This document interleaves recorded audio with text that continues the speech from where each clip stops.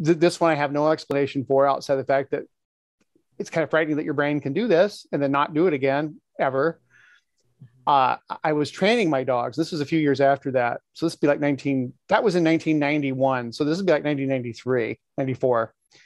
And I took my dogs out on a run and I was up in the mountains and there weren't too many people around. Like it's definitely like going up into the Catskills, you know, if there was a trail up into the Catskills and doing a big loop. But there was a section where they had carved a seismic line and there were big power poles along it. And so I was following that. And keep in mind, the rest of the run, it's about a 3-hour round trip. So it was about 40 miles, 50 miles round trip. I'm kind of at the end of the run. I'm getting ready to turn around and I hit the power line. I'm like, oh, good. I can turn this big team around. I had like 14 dogs. It gives me a huge area. I'll go up ahead and I'll turn the team around the side of that hill way up there because there's no trees on it. It's just a big clear cut clearing.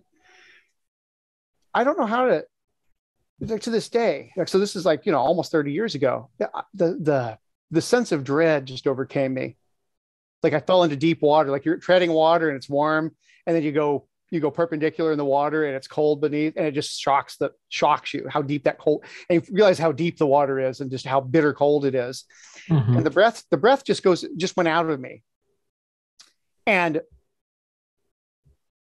what I experienced is I was no longer in my body for just, I don't know how long, 2 or 3 seconds. So like an eternity, but a couple heartbeats. And what I saw is, it's hard to describe this, but there's some movies that came out in the 70s and 80s where the heroine, it was usually a heroine, she could see through the eyes of the killer.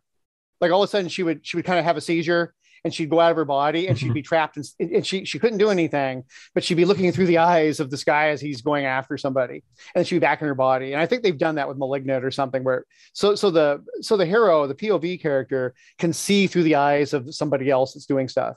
I had that experience and it was visceral. I have no explanation. I mean, I'm sure it's a hallucination, but it didn't feel like it.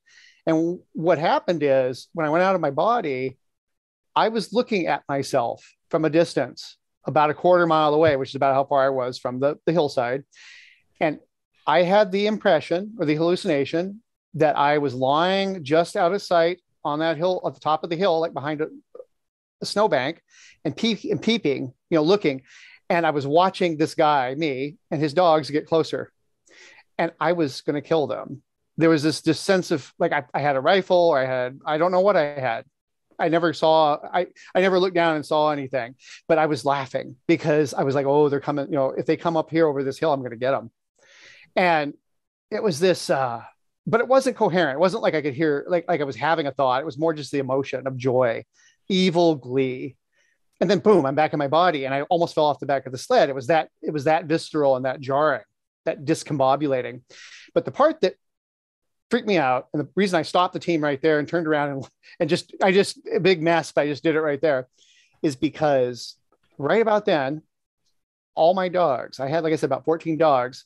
The leaders didn't do it, strangely. I think they were sniffing the trail, but some of the other dogs who were just sort of boredly behind them, you know, traveling, their ears pricked up and a couple of them, their hackles go up. And then one of them started growling and they were looking up in that direction. They smelled something or saw something. Even to this day, my heart just sped up a little bit. I got the goosebumps all over my body. And so I turned my team around and I got that feeling, you know, where somebody's sighting you with a rifle scope, which I've actually had happen.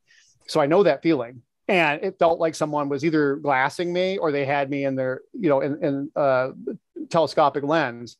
And we took off. And I was nervous enough that I usually travel with a lot of weight in training, drag a truck tire, you know, stuff to make the dog stronger. I cut all that off and we just hauled ass back. But we had to go about half a mile before we made a turn and we're out of sight of that hill. And the whole way, my dogs, not all of them, but some of them kept looking back, like over their shoulders and were, you know, doing the accordion instead of being a nice taut line. The team kept looking back. So they might've just been picking up on me, you know, my feeling, but I didn't stick around to find out. Wow. That is extremely creepy. What other experiences have you had that are I mean, and again, like but you felt it was, I'm not saying it was, because it could have been a hallucination, but to you, it felt like it was a human presence. Maybe, probably. The thing is, as I preface this section with, right, I'm a hardcore skeptic. When I was younger, I wasn't skeptical at all. If you presented me with some evidence and there was an expert, when I was a teenager and stuff, into my 20s, I was pretty credulous. But, as I've educated myself and grown older and grayer, I realized that, what's that old saying? There's no need to attribute to malice, what's actually just ignorance or stupidity or something. There's no need for me to attribute the irrational to something that's just, it's just simply that I don't have all the information and my own fallibility, because I have legitimately hallucinated because of, I was drug poisoned once. I've had fever, and I've also just been hallucinated because of lack of oxygen, exhaustion. I've had a very colorful life. I've been choked out, so I understand the different types of hallucinations, how they manifest, right, and my own experiences with them. There's a couple, but this one really stands out as absolutely. It was probably just some sort of, I had a blood clot. We don't know, but it doesn't matter.